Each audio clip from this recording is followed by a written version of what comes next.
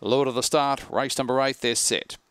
Ready, racing. Granite Song began quickly on the inside. Also fast away was Stingray Gundy, who works up on the outside of Granite Song to try and cross. In between runners was Ripon Tomahawk, who wobbled wide and then followed in turn by Cell Citra as they go down the back, and Granite Song got checked. Well back was Cover and Count along with Son of a Gun, who came down, then followed by Cashew Manelli, and also at the rear of the field Sassy Blade. Off the back they go. Stingray Gundy is the leader, now levelling up to the outside and making ground quickly with Cell Citra. Cell Citra went straight past. Cell Citra wins by 2.5. Stingray Gundy runs second, 8 lengths away in third. Ripon Tomahawk, I'd say, ahead of Sassy Blade and Cashew Manelli, then followed by Cover and Count, Granite Song, and Son of a Gun's made it safely into the pen.